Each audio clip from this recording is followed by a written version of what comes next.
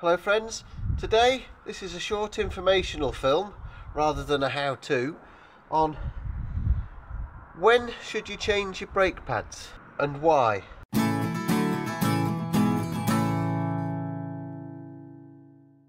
Now this is my Saab 9.3 and if we get really close in to the brake pads you can see that there's not a lot of material left there.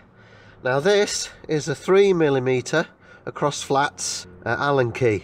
The 3mm Allen key just fits in between the backing plate and the disc.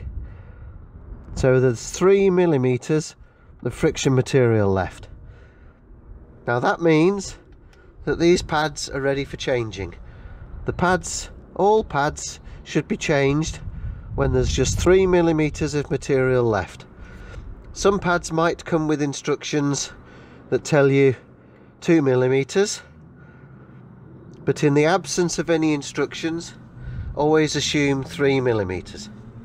Now you might think 3mm, there's loads of material left on there, but the reason for changing at 3mm is that the friction material has a certain mixture which has metallic particles and resin in there binding it together.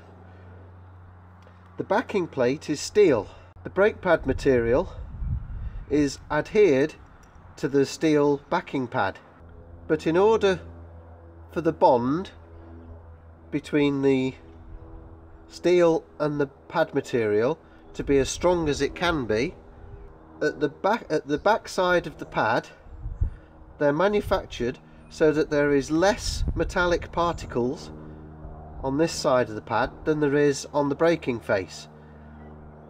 That way the extra resin that's in the material mix produces a stronger bond to the backing pad.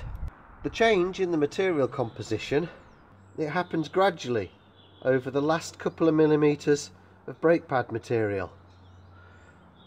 Now the increased resin content and reduced metallic content of the pad means that the friction between the pad and the steel disc is reduced. That means you've got less braking available, which of course could be important to you in an emergency situation.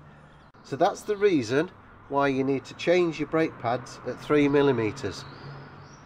Some of the top brake pad manufacturers have improved the manufacturing process in such a way that the interlayer, as it's called, is reduced to about 2mm, but if in doubt assume 3. Here's a pictorial representation of the layer build-up of a brake pad. Comments and practical experiences in the comments section. Like the video.